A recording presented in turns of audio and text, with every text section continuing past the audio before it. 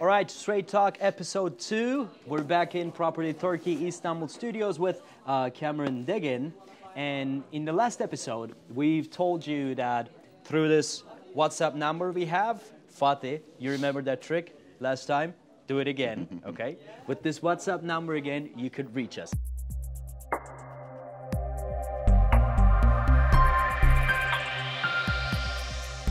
Last episode, we covered a rather controversial issue, right, Cam? Rental guarantee. Yeah, rental guarantee, the gimmick, that scheme that was running around. All right, this time, we actually scheduled to cover small hotels versus serviced apartments. How do those compare? Because you told me that a lot of people are reaching out to you for, small hotel purchase inquiries, Exactly. right? Yeah. Exactly. So we were going to cover that, but actually we postponed that episode. And today's episode, we're actually covering one of our audience's question. His name is Mr. Jawad from South Africa. He reached out to me last night when I was with you. Remember? You read his note to me, actually. Yeah. So then we thought, well, let's do a live coverage of it tomorrow. Kem, let's start with the first question. Now, he says that in South Africa's big cities, they receive initial yields of 8 to 12% for retail and industrial properties. And he wants to know, how does that compare here in Istanbul? Okay. South Africa typically produces rather high rental yields. In fact, this is one of the kind of issues, let's say, that we face with quite a few of our South African clients who are used to rental returns exceeding 10% in their home country. Turkey is slightly different. We generally explain this to them in sufficient detail. Now, rental return, which you can see as the operating income of holding real estate, is rather reflective of the risk associated with that real estate.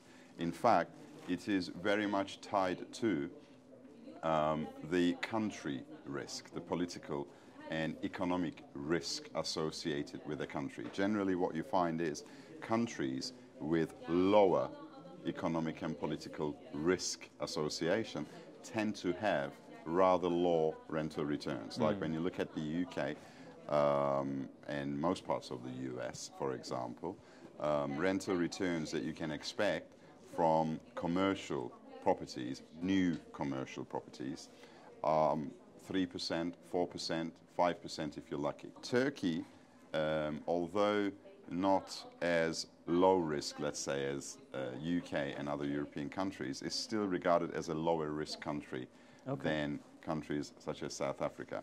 Hence, the returns that the market provides to the investor are also lower. In Istanbul in particular, the average rental return you would get on commercial properties, including retail and industrial commercial properties, varies anything from 5% to 7%. It will hardly ever exceed 8%. Yeah. And this is basically an investor coming in today and buying a property today, and we're looking at the initial first year's, let's say, rental return would be 6-7% on commercial properties, which in fact is pretty much at par with residential properties. Yeah, but here's the thing. In Istanbul and in Turkey in general, rather, although we have 5 to 7% rental yields, people generally focus on the capital appreciation of the property, right? For example, okay, I buy this property, 6 to 7% yield, but what's going to be the capital appreciation? Because that is also an income, isn't it? You're absolutely right that in Istanbul, capital appreciation is pretty much the target of investors. Strong capital appreciation. Your rental returns are modest. Modest to high, in fact, compared to many other countries. So 6%, 7% is regarded, in fact, as a pretty decent return, considering that in major cities in China, people are talking about 1.5, 2% returns if you're lucky. 2% rental returns? 2% rental returns if you're lucky in places like Beijing and other large cities in China. Where'd you get that information from? Wang? From our Chinese clients. Yeah. And that's one of the reasons that they're trying to exit exit the Chinese markets. I think with other reasons as well. Other issues that they see in the markets. So in Istanbul, in particular, 6-7% rental returns on commercial property are in fact good returns. But if you look at an investment of, say, time 0, this is today that I purchase, to time 5. That's the year that I exit. If you've managed to do a good investment, when you look at your overall return on investment, once you have sold, which is your rental income over the 5-year period, plus your realized capital growth that you have now banked into your pocket, your capital growth is likely to be significantly higher than your rental income during that 5-year period, which means that the main driving factor for real estate investment in Istanbul is actually capital growth, not rental income. In Istanbul, this is what I understand from it. In Istanbul, the rental yields are modest, and what people really after is the capital appreciation. True. Okay, good. Now let's move on to the second question, which is a rather important question. In Turkey, Cameron, how would you understand if somebody is a real estate agent or a fake one? Well, for me, it's probably easier than for a foreign investor coming into the market. But generally, to give you a background,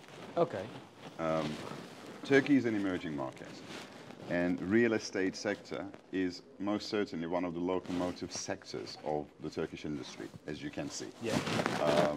So because of this, particularly in the last 10 years, a lot of new entrants have come into the real estate market.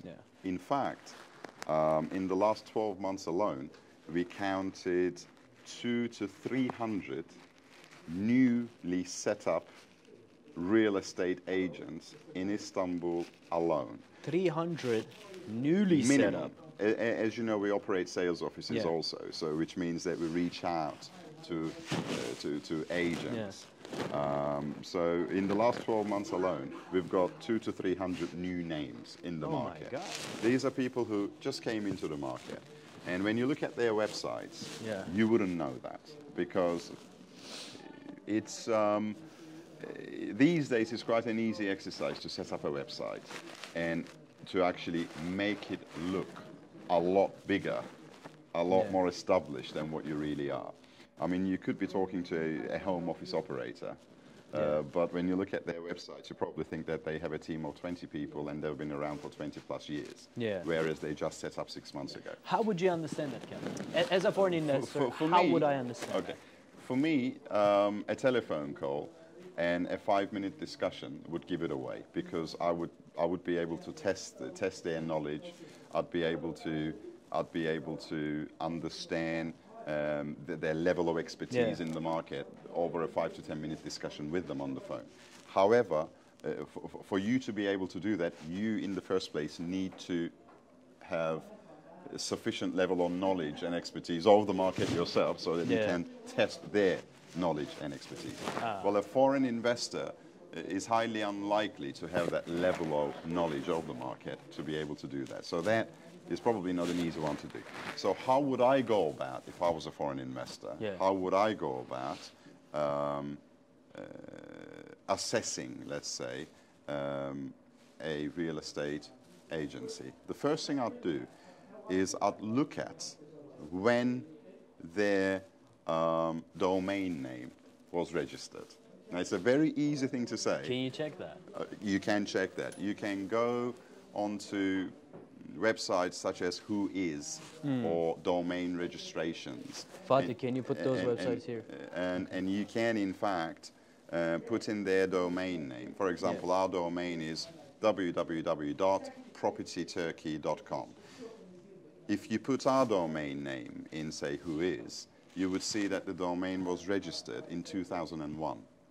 Which means that, you know, we kind of started the statement. establishing Yeah. our business back in 2001, and then we grew our business and operations from there, which kind of gives you an indication that, hey, these guys have been around for almost 20 years. Yeah. So that's number one thing you can check.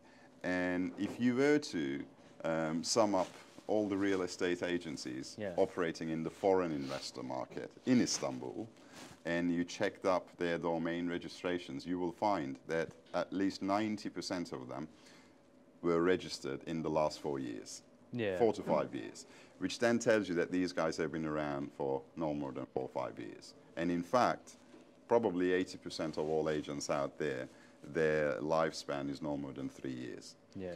So you can easily check that. The second thing that I would encourage people to look at is testimonials. Of course, you can go onto your website and write fake testimonials. Yeah. You can do that. Who's to know? But still, if you go and look at their testimonials, and particularly look at the age of those testimonials, how far back they go, that will give you a good indication of how long these guys have been around, their longevity, in other words. Third thing I would do is look at media.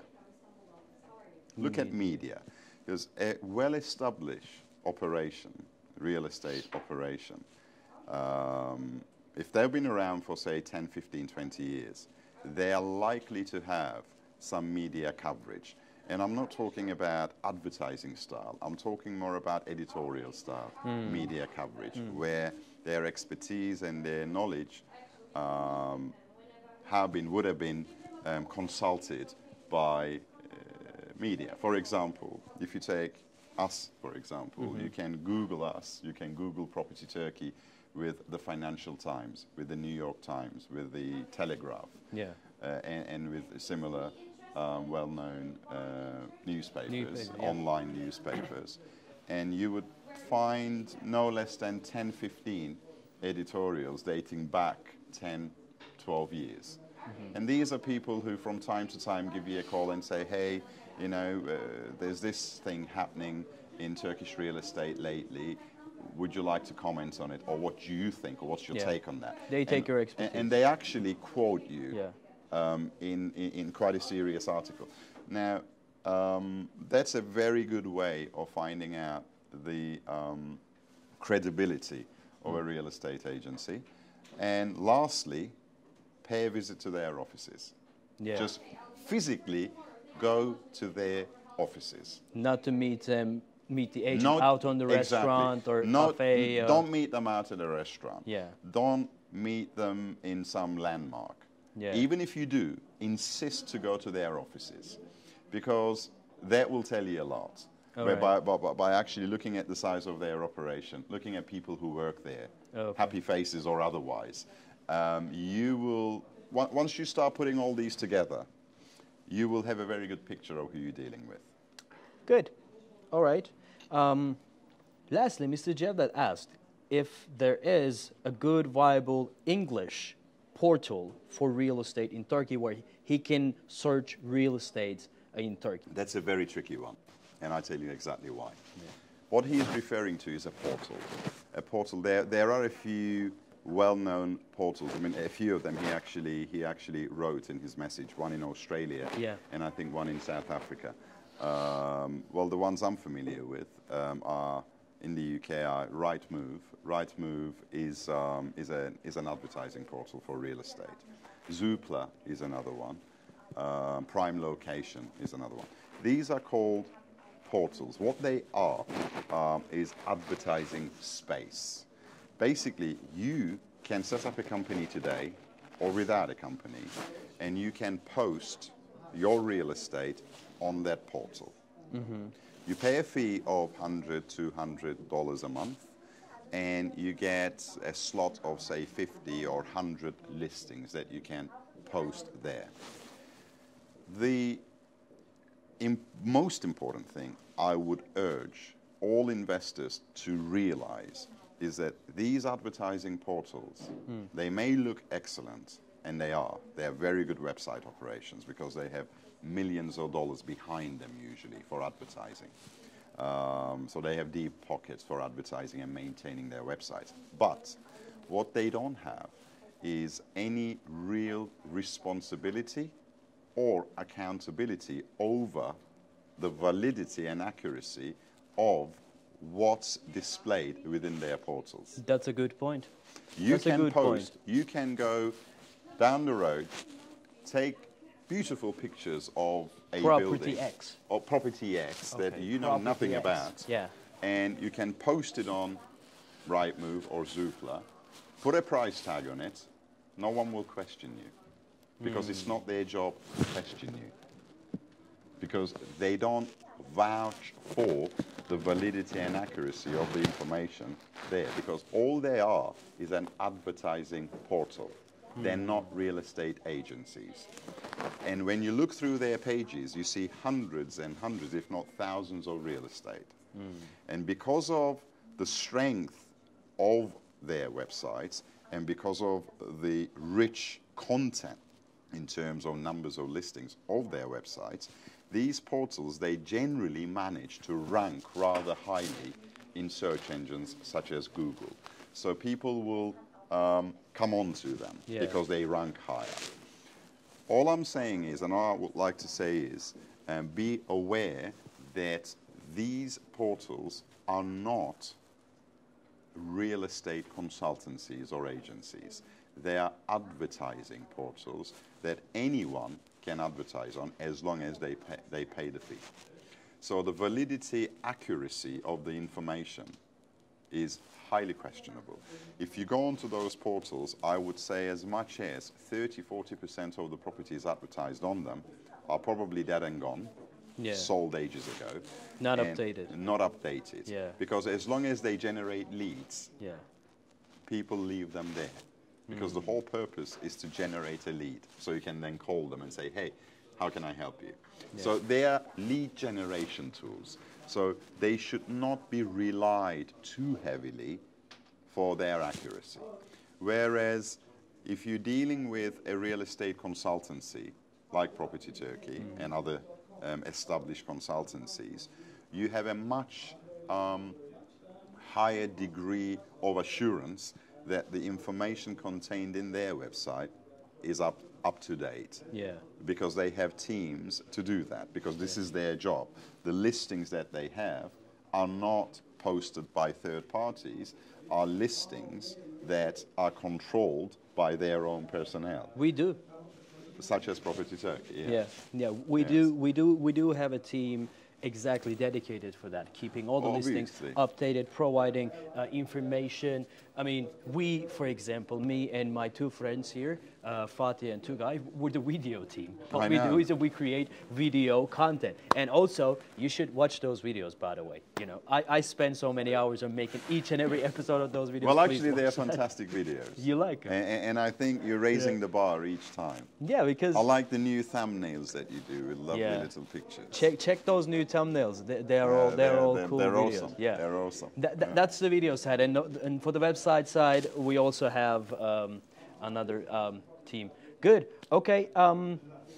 So I think that's good enough for one episode. Have we addressed all his all the questions? We did. Well, I hope we have, and if we haven't, please write in. Yeah. Okay. I'm closing the show now. Okay. Okay. Good. All right. Straight Talk episode 2. In this episode, we covered 3 subjects. Number 1 was what was the number 1? I forgot. See, we covered so much. We covered so much stuff that I forgot. Oh no. Okay. Number 1 was what the hell was number 1? Okay. Number 1 was commercial. Rental returns. Yeah, rental returns in South Africa. Sorry, guys, was that too loud? Was it me? Because you get carried away when you're talking to people, man. You're always loud anyway. You're always loud. What can we do about that? Yeah. I want you to be loud, but not too loud. No, it's okay. We appreciate it. That was Nez Can. Nez Abi, can you come back again? Yeah. Please. Fatih, can you put a name tag? Come here. Can you put a name tag? Here, please. Okay. This is Nez Can, and that's his title. This is not the military, right? Okay. All right. That's sorry, man. I was a bit loud on the phone. I was about to close the program. Can I do it? Knock yourself out. Okay. Straight Talk episode 2 from Property Turkey Istanbul studios. We covered 3 subjects today. Number 1 was the rental yields of commercial real estate in Istanbul. Number 2 is how to understand if a real estate agent in Turkey or a company is fake or genuine. And number 3 was actually the number 3. Interrupted by me. Yeah, interrupted by Nazabi. The number 3 was a good website, a good web portal for real estate search in Turkey. Actually, we never answered. I just laid right into these portals and I said, be careful with their accuracy. But I never answered the gentleman's question whether there is a good one or not. Is there a good one? No, Kevin? there isn't in Turkey. Well, propertyturkey.com. Okay. See you next episode. That's enough. Bye. All right, take care, guys.